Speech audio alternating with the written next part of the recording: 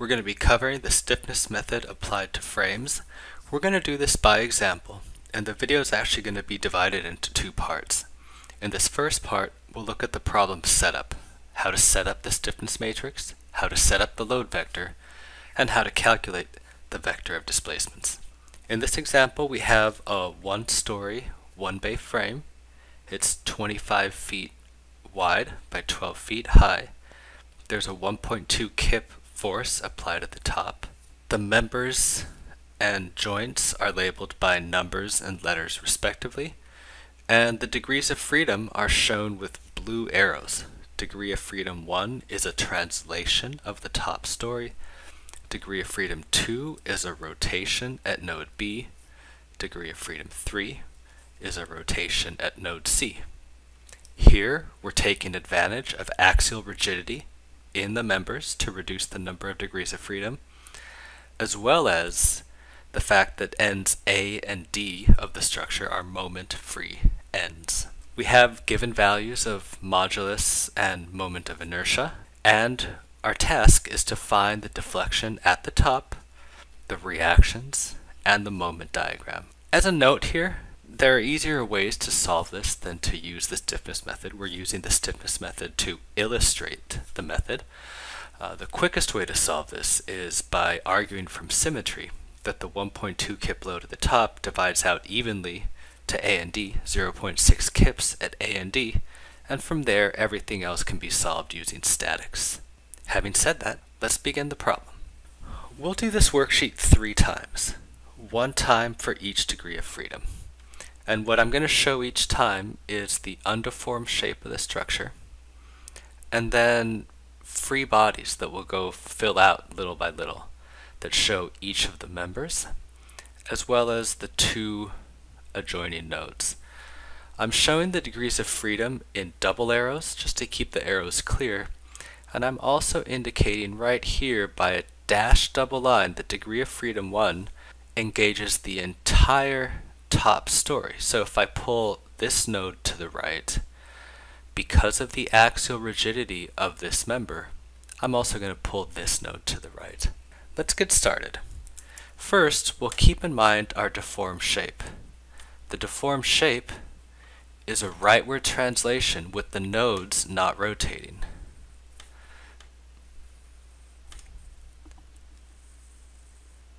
This is the corresponding deformed shape. And this is my starting point for determining the member forces. On each of the columns, there must be a moment acting in this direction to impose the curvature that's shown on the column. This moment is causing a counterclockwise rotation, so the corresponding shears must cause a clockwise rotation. What are the values of these? Well, we'll flip out our trusty appendix, and we have right here moment free end, a translation. The moment is 3EI over L squared. The shears are 3EI over L cubed. I'm going to label these M0 and V0.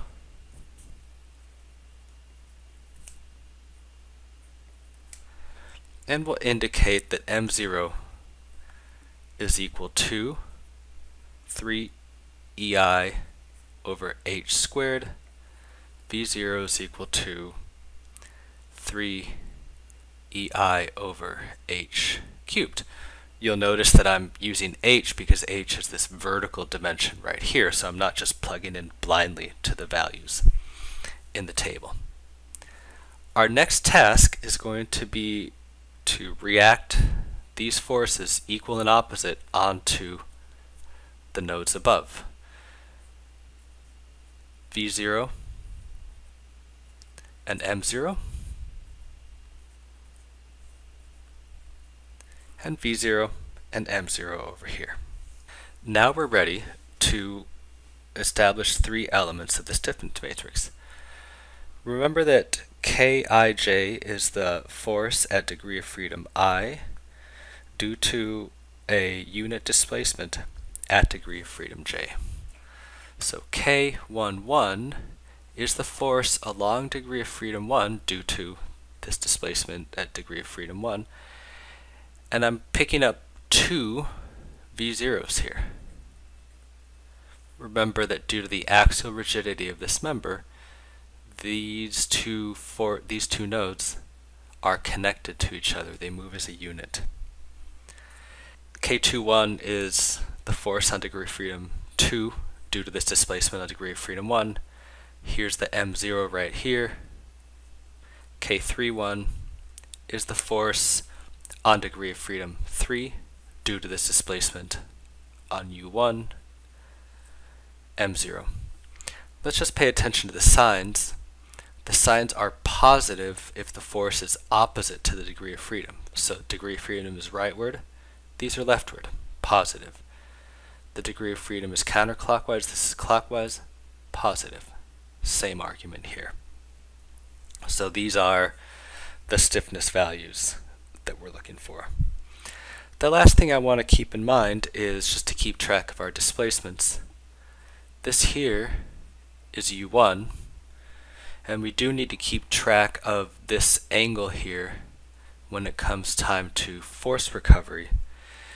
And we'll just note here that U4 is equal to 3 U1 over 2H.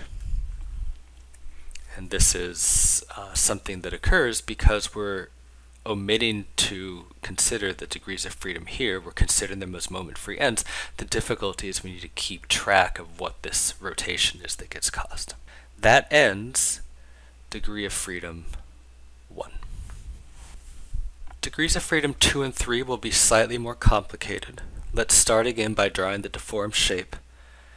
Degree of freedom 2 is a rotation of this node here. The column deforms with the moment-free bottom, but the beam deforms with the fixed end over here at the other node that hasn't rotated. This column remains vertical. What do the member forces look like? Let's start by looking at the members themselves. Here we have a moment on the column, moments on the beam. Now there's a moment at this end because it's a fixed end. This moment is acting counterclockwise, so the shears must act clockwise. Similarly here the moments are acting counterclockwise, so the shear must act clockwise. And let's figure out what the values are here. For the column, we have a rotation with the moment free end. The moment is 3EI over L, and the shear is 3EI over L squared. So let's account for that. We'll call this moment 1, and this shear 1 and shear 1, and we have that moment 1 is equal to 3 EI over L, and shear 1 is equal to 3 EI over L squared. And we need to be careful, those aren't L's, those are H's because the length of this member is the height of the structure. Over here, we now have to look at the other term in the table. We have fixed, there's a rotation at this end. The moment at the location of the rotation is 4EI over L. The moment on the other end is 2EI over L. And the shears are 6EI over L squared. Now we actually are using the L. We'll call these M2, M3, and V2, where M2 is on the node that's being rotated, so that's 4 EI over L. M3 is on the other side, 2 EI over L. And V2 is 6 EI over L squared. Now we need to react these onto the degrees of freedom. Let's first consider these forces on the column. So M1 and V1 are equal and opposite. And let's consider the moments reacting onto the nodes. M2 and M3. Now these shears also react, but what we need to keep in mind is that there's no degree of freedom to restrain those nodes. Rather, that's accounted for by the axial rigidity of the member, so we have to react that all the way down to the foundation. And it gets a bit messy, right? But here we have V2, V2, V2, and V2. So this is our full free body diagram. I like to tell my students that no matter how much space you think you've left yourself, you never leave yourself enough space, and indeed that's what I've done. This V2 right here looks pretty unclear, and I apologize for that. We're now ready to get our next three terms in the stiffness matrix. So K12 is the force along degree of freedom 1 due to this displacement that we're showing here, and the only horizontal force on degree of freedom 1 is V1. K22 is the moment at degree of freedom 2, that's M1 and M2, and the K32 is the moment on degree of freedom 3, that's M3. You'll notice that in all of these cases, the forces are going opposite to the degree of freedom. So our signs are all positive here. Lastly, we'll just keep track of our displacements here. This is U2, the actual rotation of the degree of freedom. And down here, we need to keep track of this rotation here, which we've seen previously is equal to half the rotation that we've imposed. Again, we'll keep track of this for use in force recovery. Now, let's move to degree of freedom 3. The procedure in degree of freedom 3 is exactly the same as degree of freedom 2. We just need to go about doing it. Degree of freedom 3 is a rotation of this node. The node over here remains unrotated, undisplaced, so that column is straight. This column deforms like that. This beam comes back in at a flat angle. We'll move on to identifying the forces that act on each member, the moment, and the shears, as we've argued before. The moments, again, acting in this direction, so the shears must act in the other direction. We actually use the same diagrams as before. So for the beam, we're going to use this same diagram right here. And for the column, we're going to use this same diagram right here. So these actually have the same values as before. This is going to be M2, M3, V2. This is going to be M1 and V1, just the same as in the previous degree of freedom, only that now they're on different locations on the structure. Again, we'll look at the equal and opposite reactions first for the moment, M2 from the beam, M1 from the column, M3 from the beam. We'll look at the shear, V1 right here from the column, and here we have V2 that comes all the way down to the foundation, and here we have V2